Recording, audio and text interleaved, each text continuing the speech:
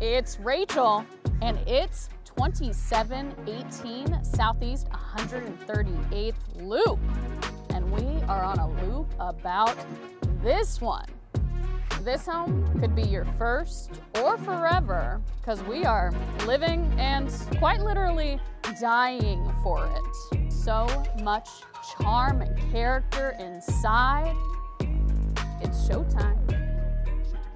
Walking through this bad boy, you are hugged by all the warm wood and step on down into your very own sunken living room.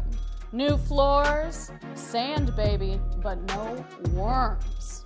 Wood-burning fireplace, vaulted ceilings and skylight, tongue and groove, being so smooth it's practically talking back. This home offers a unique free-form design to it. It's given us shape and angle. The way dining links up to the kitchen, where you can conjure up those recipes and get to cooking. Blue quartz, of course, leading over to the hearth of the home. Light it up. The hallway is adding depth, and look at these beams and mixed material.